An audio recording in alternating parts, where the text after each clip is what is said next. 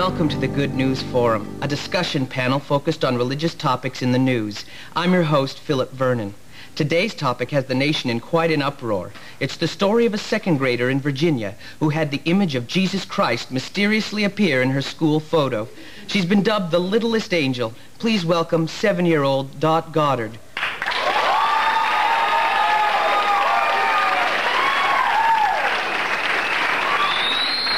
On today's discussion panel, Sister Mary Helena, an avid supporter of this controversial Messiah sighting, and vehement skeptics, Dot's parents, Ronald and Wesley Goddard.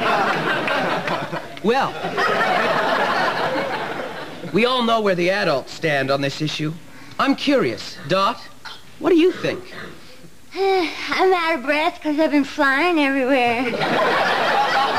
Now, Phil, I don't understand what all the fuss about. This holy apparition that everyone is getting excited about isn't merely just a light reflection. To be honest with you, we can't even make out the image that everyone is clamoring about. To be honest with you, I drive the car at night. I have to disagree. Jesus is clearly in those photos and communicating with us through Dot. Can we pull up that photo, please? Nope. Sorry, don't see it. No, I don't either. Really?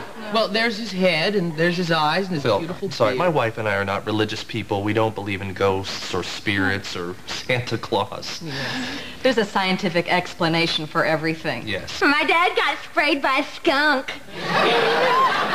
And he had to sit in the backyard in the baby pool, and my mom poured tomato juice on him. And he still stinks a little bit.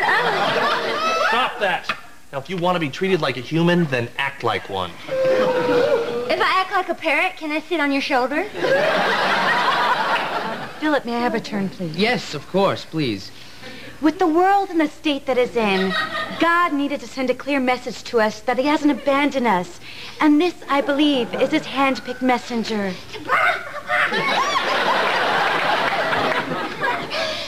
Dot, sit down. I'm going to give you something to cry about. I'm going to give you something to cry about, Dot. Down she goes. Hey, Nun. Look, my hands are sure hot in my gloves. I should take them off. Ta-da! Oh, my heck, what's going on here? My real hand is under here. This is nuts! What the heck? Take these wings off and stop that, all right? You were going to leave these in the green room. No, please, let me have them. No. Dad, please, let me keep my wings. I'll be like a penguin. I have wings, but I won't use them. Out of curiosity, we took some photos of Dot playing alone in the green room this afternoon, just to see if Jesus might make another appearance. Could we see those, please? Wow. Oh, amazing. Leaves very little room for debate. Oh, my gosh, everybody, somebody show my eyeballs. Oh, no, I can only see out of one eye.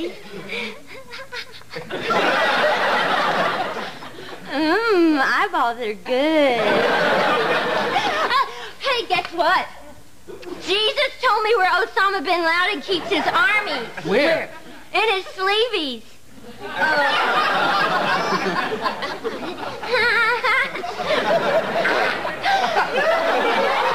wasn't me. That was Jesus. Stop it, Jesus.